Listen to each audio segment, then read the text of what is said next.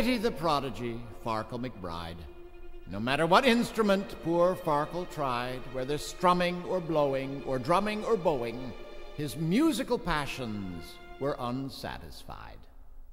When Farkle McBride was a 3-year-old tyke, all freckly, bony, and thin, he astonished his friends and his family alike by playing superb violin. He went,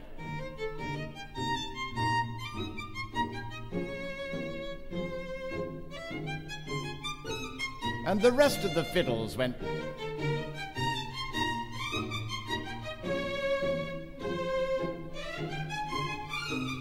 the violas went,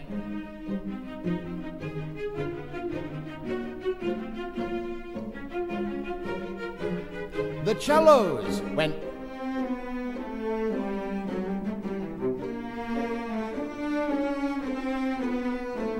the bass viols went,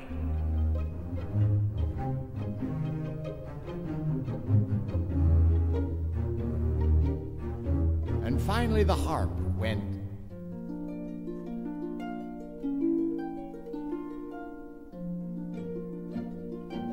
At last all the strings went.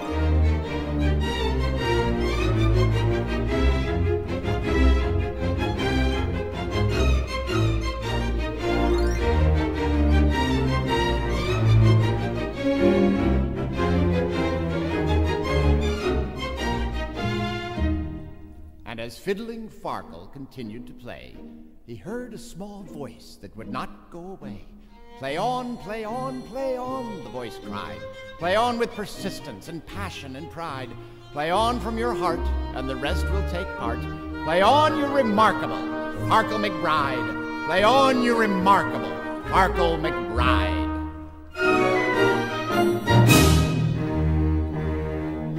But when he was 4, Farkle played it no more, in spite of his parents' beseeching.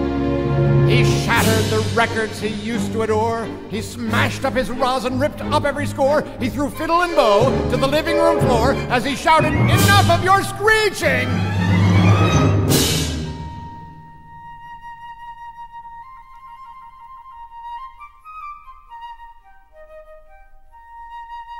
When Farkle was 5, his melodical gift once again bore rhapsodical fruit. The woodwinds inspired his spirits to lift, and he rapidly mastered the flute. He went,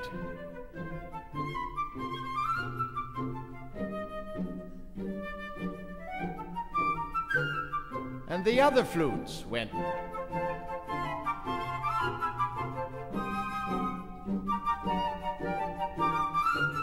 the oboe went,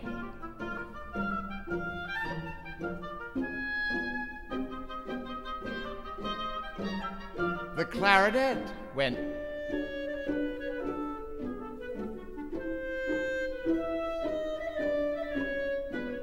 the bassoon went,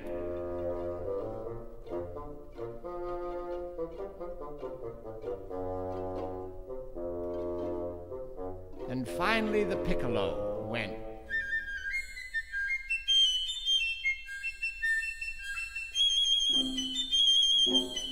At last all the woodwinds went.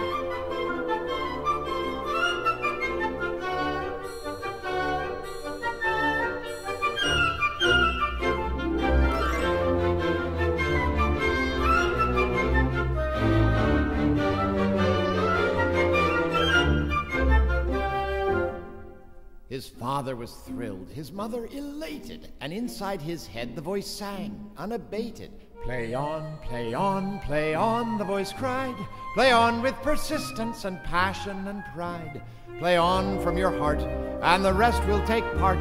Play on, you remarkable Farkle McBride. Play on, you remarkable Farkle McBride.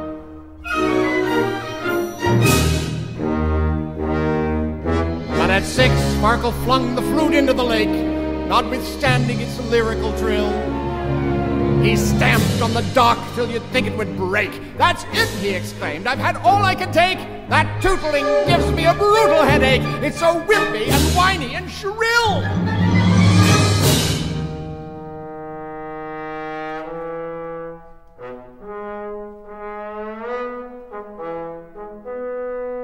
When Farkle was 7, a different sound rekindled his musical flame.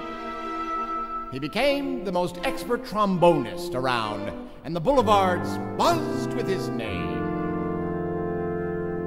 He went.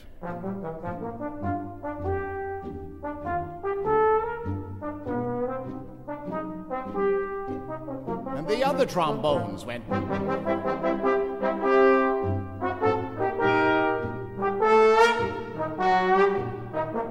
The trumpets went.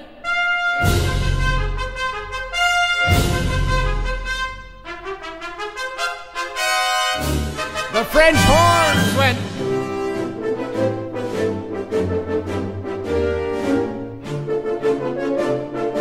And finally, the tuba went.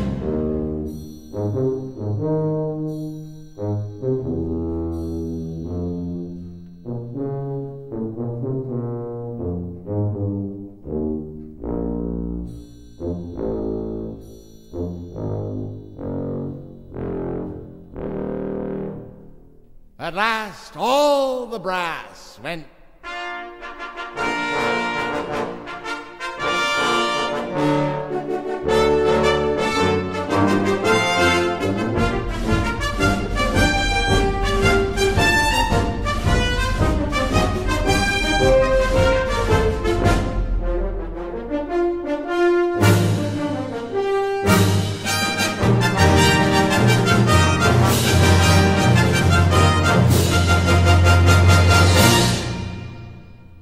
The brass cavalcade had a beautiful ring, and the voice inside Farkle continued to sing. Play on, play on, play on, the voice cried. Play on with persistence and passion and pride. Play on from your heart, and the rest will take part. Play on, you remarkable Farkle McBride. Play on, you remarkable Farkle McBride.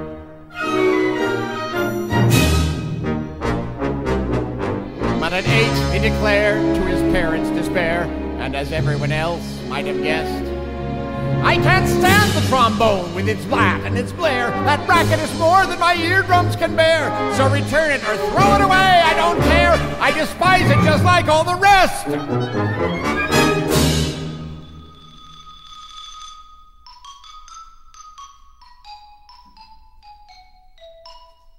When Farkle was 9, both his father and mum were bursting with pride and affection.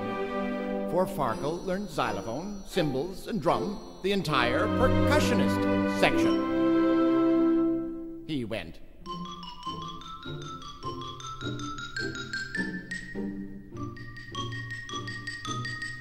The snare drum went.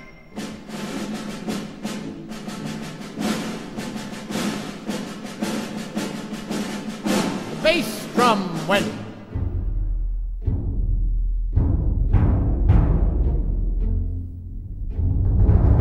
The kettle drums went.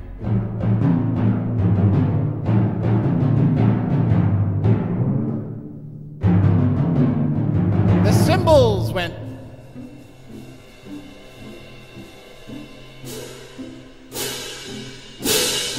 And finally the triangle went.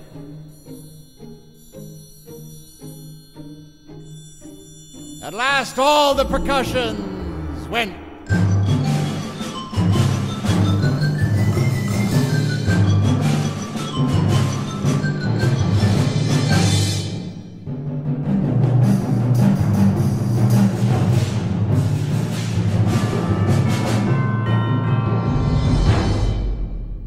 As he wielded his tambourine, drumsticks, and hammer, the little voice called him above all the clamor. Play on, play on, play on, the voice cried. Play on with persistence and passion and pride. Play on from your heart, and the rest will take part.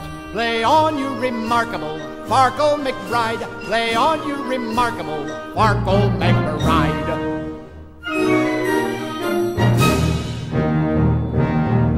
But soon Farkle fell prey to his usual gloom, despite all the praise and the flattery. First a sigh, then a sulk, then a frown, then a fume, then an ear-splitting tantrum that emptied the room. I can't stand it, he bellowed, the crash and the boom and the clang and the bang of the battery.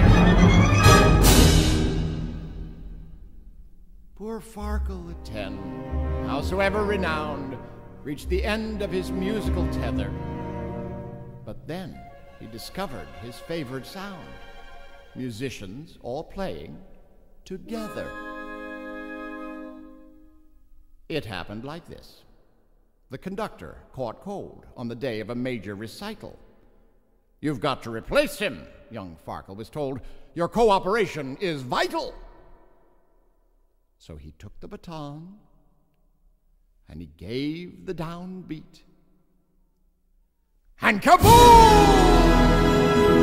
The foundations were shaken by glorious music, bombastic and sweet, that filled up the hall and spilled into the street. Music that brought the whole crowd to its feet from the instruments he had forsaken. They went.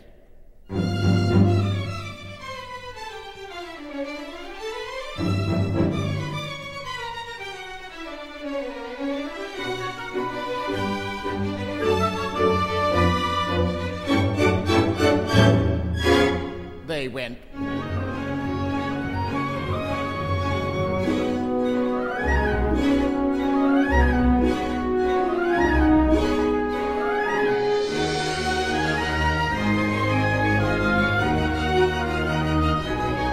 They went.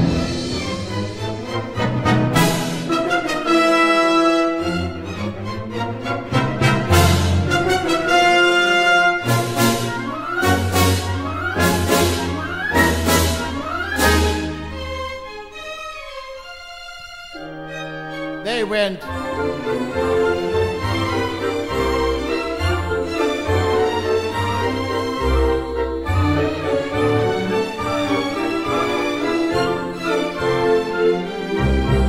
They went.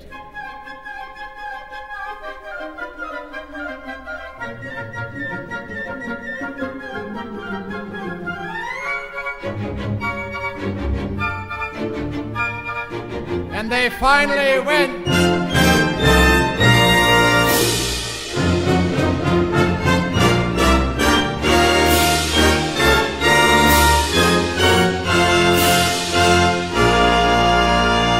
At last they all went.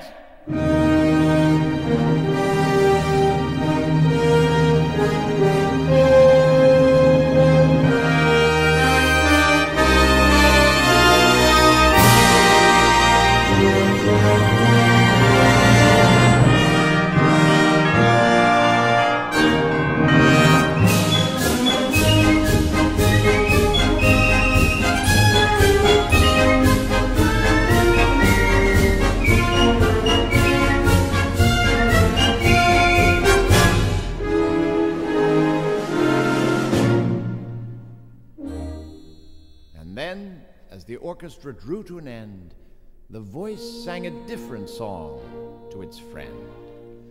"Lead on, lead on, lead on," the voice cried. "Lead on with persistence and passion and pride. Lead on from your heart, and the rest will take part. Lead on, you remarkable Farkle McBride. Lead on, you remarkable Farkle McBride."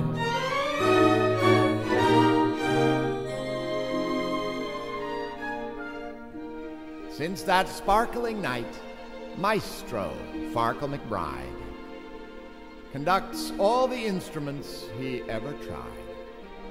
His happy heart sings to brass, drums, winds, and strings, and remarkable Farkle's at last satisfied.